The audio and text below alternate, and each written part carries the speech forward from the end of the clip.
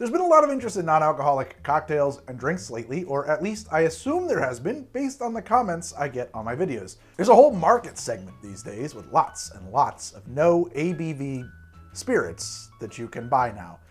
But are they any good? What can you do with them? I genuinely don't know, which is why I'm going to start doing some episodes where I just take a look at these things, taste them, see what I can mix up with them, maybe help you find one that fits your needs best. There is way too much of this stuff out there on the market for me to do all the no-ABV stuff in a single episode, so I'm going to start with what I think is a pretty popular brand and look at the lineup from Seedlip today.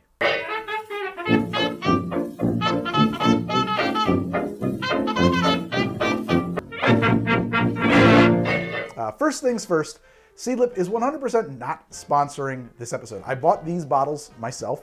They have been collecting dust on my shelves for a bit while I think about how to approach this whole subject. With that out of the way, what the heck is this stuff? Well, I checked out their website. Lots and lots of words there. Long story short, this guy in the UK named Ben Branson founded the company supposedly after reading The Art of Distillation, a book from 1651. According to their site, the process behind creating each of these bottles involves individual maceration and then distillation of specific botanicals and herbs. Then each final product is a blend of those individual distillates, right? I know you're thinking distillation, or maybe you're thinking distillation, but without fermentation, there's no alcohol. So if you ferment something and then distill it, you take the water away, you concentrate the potency of the alcohol. Well, if you don't ferment it, there's no alcohol to begin with, so you can distill it to clarify it, to purify it, to remove impure things, solids, whatever. There's a lot of reasons why you would distill it. I don't know exactly what their purpose is there. It might just be so they can say it's distilled, to be perfectly honest. It certainly yields a crystal clear, shelf-stable infused water. So maybe that's what the point is. So basically, there's no alcohol to concentrate. These are therefore 0 ABV. They have no alcohol. They offer 3 bottles, Garden 108, Grove 42, and Spice 94. I actually don't know what those numbers mean. I couldn't find it on their website, but then again, I guess I didn't look all that hard. So maybe it's on there and you'll point it out to me. It is worth pointing out that unlike some other no-ABV spirit makers, Seedlip isn't trying to replicate gin or whiskey or any existing spirit with their products. The idea here is that these are wholly unique things that can't or shouldn't be compared to anything else. Okay. They also say that they don't recommend drinking them neat at all, although I will be doing that anyway in a moment. And they strongly encourage you to mix them with club soda, tonic, or ginger ale at a minimum. And I will try that as well. They've got a large list of cocktails to make with these on their website. I will tell you that I will make those in this episode, none of the really complicated ones. And in fact, here is a Grove Margarita that I just made at the end of the episode, and now I'm doing a new opening. And I won't tell you how it is until you get to that part of the episode, but I will hold it in my hand as a prop and maybe have a sip from it. Is it good? Is it bad? I won't tell you. You'll have to wait till later in the episode. Get over it. I will get to an example of each of these having a simple cocktail. One thing I noticed though is that the cocktails that they list on their site are frequently dependent on really strong flavored ingredients and like specialist stuff. I want to avoid those because I'm really interested in Seedlip itself, and burying it with like a watermelon rhubarb shrub or something kind of defeats my purpose here. I think at this point I should just get on with it and try these things and see how they are. But first, a message from this episode's sponsor. I love coffee and can't really seem to get enough of the stuff, so thank you Trade for sponsoring this episode and feeding my need for coffee. Trade helps you discover new coffee from the nation's best coffee roasters by matching you to your own personal selection and delivering it right to your door, which is good for me because before Trade it seems like I was always forgetting to swing by my roasters and pick up new coffee before I ran out, which led to some very hectic and unpleasant mornings, as you can imagine. They've got a very simple 3-step process to make this happen. First, get over to their website and answer a very short quiz about what things you like in a coffee. Then, choose when you want that coffee to arrive and how often. And finally, when that coffee shows up, tell them how you liked it. They guarantee that first shipment, so if you don't like it, they'll send you something else for free. Right now, I'm sipping this Guatemala Concepcion Huista Fair Trade Organic from Equator Coffees. It does have this kind of caramel vibe, like an overdone caramel vibe, that rounds out through a slight perception of sweetness to a mildly acidic finish. It's a damn fine coffee.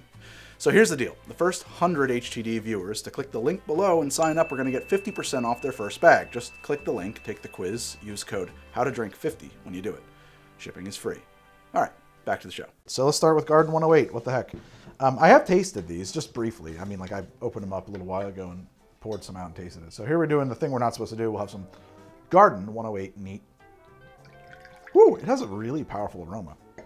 And I don't hate that. It does smell like a garden. I mean, it smells like, I was gonna say cucumbers, but honestly, it smells like, you know, like that smell of the pile of weeds after you've been weeding in the garden, and you've got all the ripped flesh of the weeds. The ripped flesh of the weeds. What in the oh my God. All right. I can definitely get some pepper notes in the nose. It's not unpleasant. I like that. It's complicated, actually. Let me try that again. Lime was the first thing I detected. I got lime. I don't know if that's actually what's in it, but I got lime. It's grassy, vegetal. There's some peppery notes, like peppercorn. Very clean mouthfeel. It has a tart, lime, peppery flavor. Interesting. What do we do? Should we do, masking the void. Let's just do this with the club soda too. Make some soda using my drink mate real quick. I've been chilling this water, so it should make for a very nice carbonated water. If this was a real wet bar, I'd probably want to install like an actual soda gun, but this is fine. You know, it is leaving kind of a lingering burning sensation, honestly, like a peppery, like a spicy peppery. I'm pretty much a pepper wimp. I mean, honestly, you could tell me, if you told me that that was like bell pepper, the effect of bell peppers, it's mild burning, I should say, too. Not like hot spicy, but like, oh yeah, I detect that. I would believe you if you told me that was bell peppers or something like that. So I done goofed. I don't actually have a jigger. We'll just use this glass, which is, I think, 4 ounces. I was actually planning to do a 4-to-1 ratio for the seltzer, so I'll actually go, yeah, right? 3-to-1. 3 of these, and then the Seedlip. That'll work, yeah. Pricey stuff, too. I don't have the, off the top of my head, I couldn't tell you what the MSRP is. It says it right there on screen. It's a tough one, right? I don't know. For something that's got no alcohol in it. I understand there's craftsmanship in it and everything like that, but there's also no aging process. So, can you justify that? I don't know. Kind of like cucumber. A cucumber club soda is what you get when you put it like that. It's nice, but I'm not exaggerating when I tell you you would get the exact same results by slicing up some cucumber and throwing it in club soda. Maybe some celery. Now I'm getting some celery. And if you were not afraid of trace amounts of alcohol, some celery bitters would not be a bad choice to replicate that with some club cucumber and celery bitters. It's refreshing. It is nice. It tastes like cucumber and club soda. It has a very, there's not a lot in there. Maybe a little grassy, a little grassy too. Oh, this glass was dusty. Ugh. Oops. I'm genuinely thirsty though, so it's nice to know that I can really guzzle this and not like get myself sauced. And that is valid.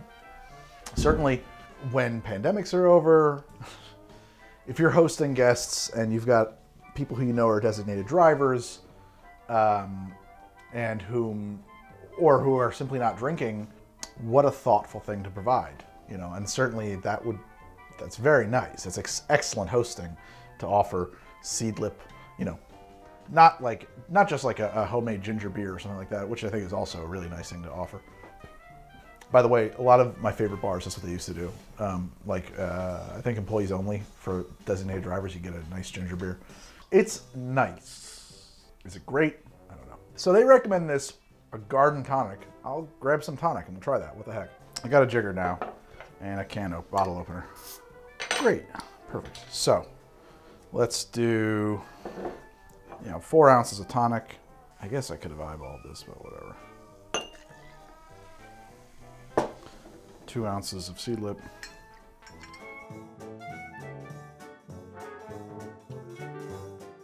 So this is a Seedlip garden tonic. Garden tonic, they call this. Not the biggest gin and tonic fan. Huh.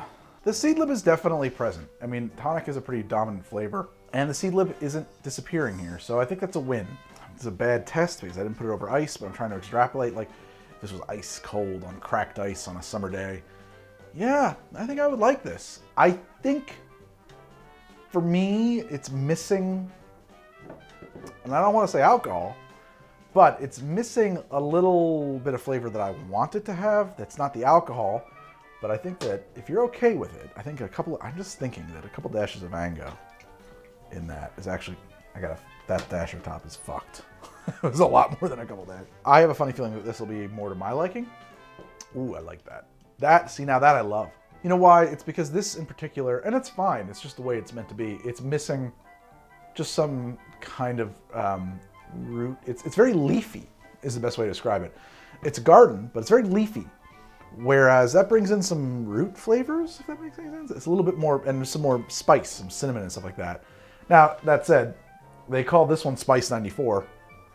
When we get to that, I probably will think that this might be more my speed. This makes for an interesting garden tonic. It does. I think that the lime would have been nice too. Of course, now I've changed the drink fundamentally. I was just looking at that Angostura and thinking, it's gonna be good, it's gonna be good. And it is good. But I would probably like tonic and Angostura too, you know. Well, I don't have much of it. I mean, it is what it is, right? You know, but flavor-wise, it's present, and I think you can work with it. The fact that it doesn't disappear in tonic says a lot. That to me says a lot. That this is a substantial flavor that can be worked with. I mean, I think that to the extent that you could look at existing cocktails for inspiration, look to gin-based cocktails, but this will not replace gin. It does not taste like gin. It has no juniper in it. They'll even say that on their website. It exists in a similar flavor space, if that makes any sense. Let's just move down the line and we'll look at Spice 94 and pour myself a little neat taste, even though they say don't do that. That's tough for them.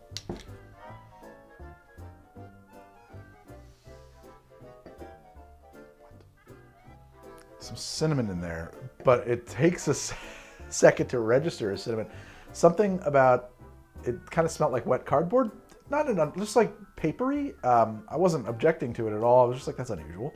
But yeah, it's cinnamon nose, but wet, like lengthened, like not sharp, but parts of cinnamon. I don't dislike that either. Again, it's missing, it's very up here, you know, like it doesn't have any, well, it's not aged. It's got none of these are gonna have any kind of barrel notes. There's no oak on them. It's very bright. It's spiced, but it does feel very much of the same vein as the Garden 108, right? Very gardeny. And also, again, lime, I think, is, I mean, I don't know if there's lime in it, but I'm getting lime, like lime peel, lime zest, maybe. Lime, cinnamon, and cardamom. That's what I get. Let's see how it is with club soda. 3-to-1 ratio for the club soda highball.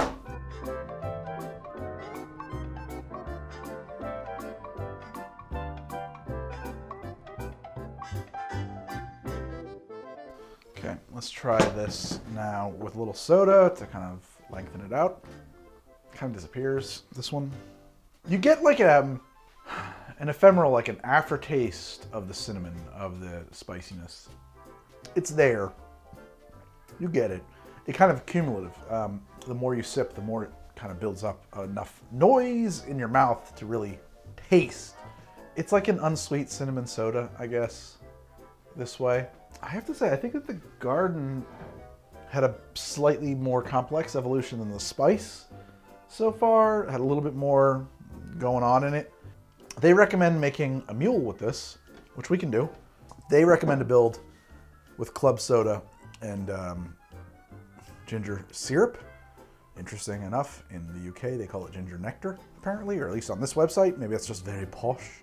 The whole thing is very posh too, like the whole launch story about his first 1,000 bottles being for sale at Selfridges. Like, how do you do your first anything at Selfridges? I've been there. It's like saying, like, we launched the product at Saks Fifth Avenue.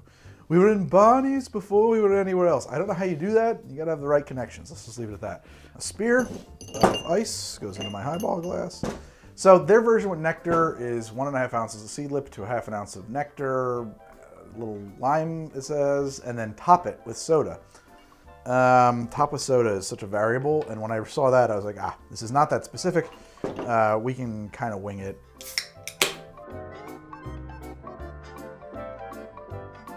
I would say, you know, generally speaking, a 2-ounce pour of my base spirit. Yeah, that'll work out well.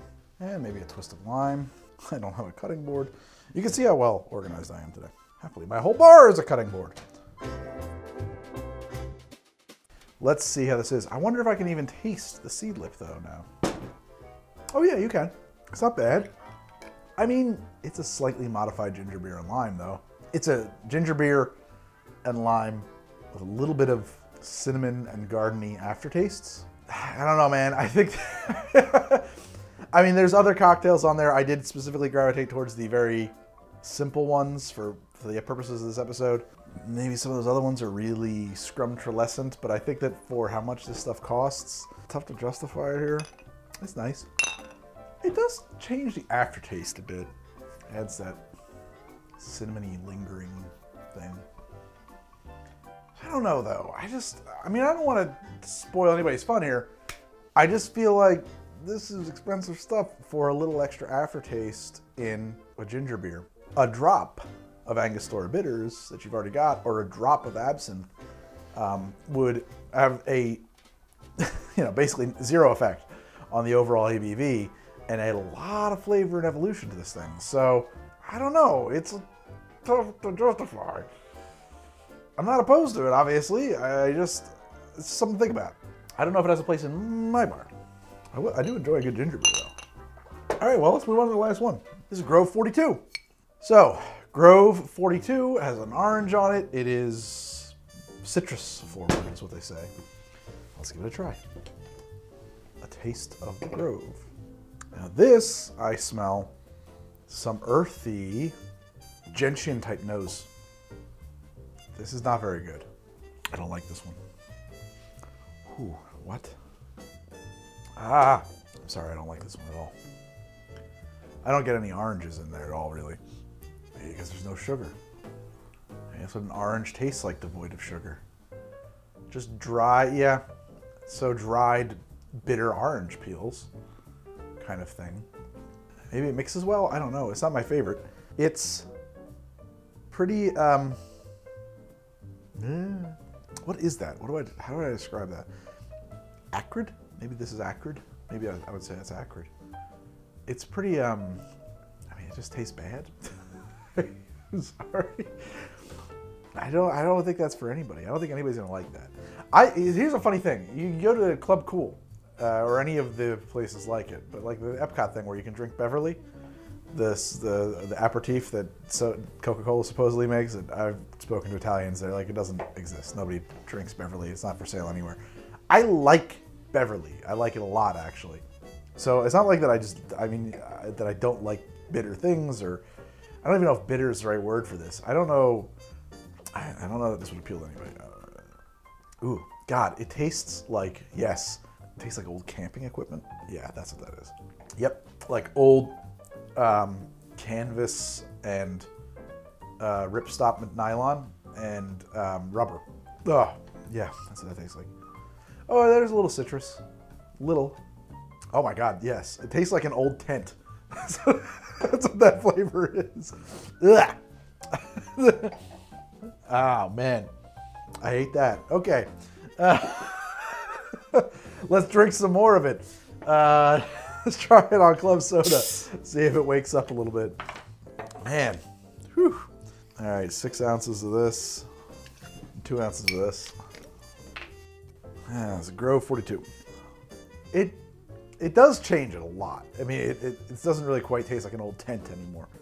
Yeah, I guess I would say it's very dry, mildly citrus. To be perfectly blunt, in all of these, the club soda is just as much, I mean, the club soda doesn't have much of a flavor. I mean, really, it's more experiential. I almost think that the club soda is kind of the near dominant or equal part flavor. I mean, like, it brings a lot to the table in the case of all of these, and particularly this one. It's like a club soda with like a whiff of some kind of an orangey flavor. A whiff. It's pleasant. I'll tell you what else I like. A little orange bitters in club soda, which may already be in your bar, and if it's not, it should be, and which is significantly cheaper and longer lasting than the Seedlip. I don't know, guys. I'm just having a hard time with this stuff. But what the heck, we can do an actual cocktail with it too. So let's do this. We take our cobbler shaker, do 2 ounces of Seedlip, 1 tablespoon of agave nectar, and that in this particular case is literally just agave in the raw. It's nothing fancy. I don't use a lot of this, so half an ounce of lime juice.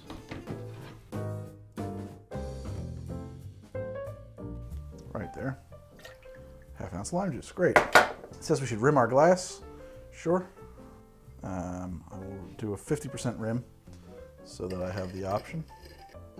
I will serve this over a big cube, so I'll put that in the glass now. It'll be fine. It'll come down. Shaker ice in the shaker. And away we go. Just get a good seal here. And the pour.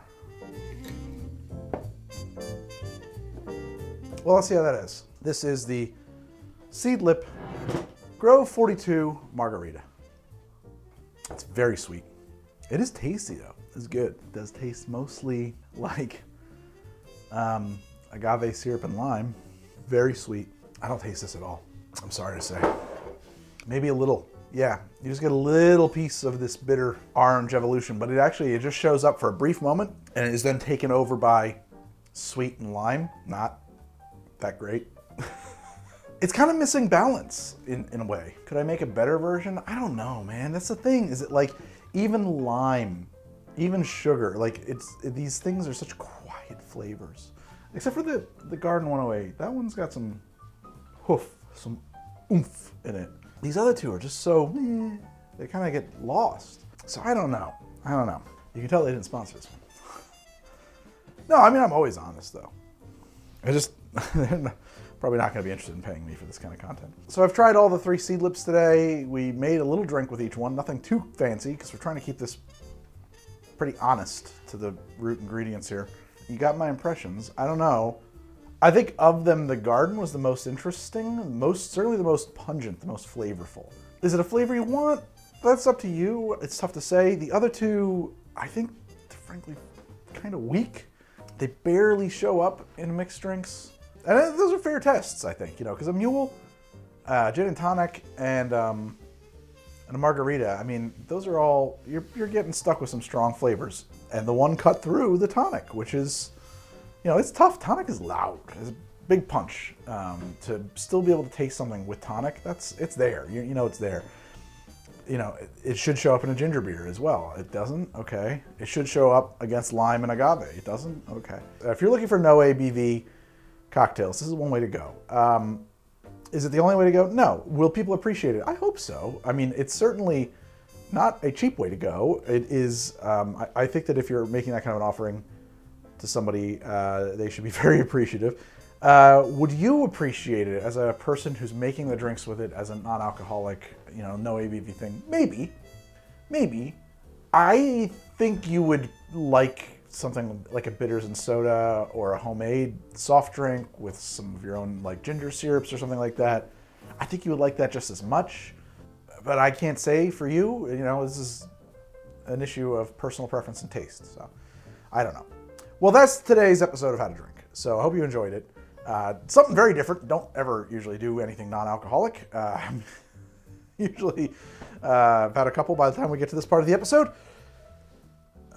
Something different. It's a new year, trying some new stuff, trying to see if you guys are interested in this sort of thing. It is interesting, and there's a lot more to explore. I've got some stuff, I think it's from Ritual. I've got Monday Gin I want to do as well.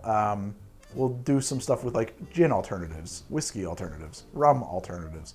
Seedlip is kind of in its own category because they're not trying to be an alternative to anything. They're trying to be Seedlip.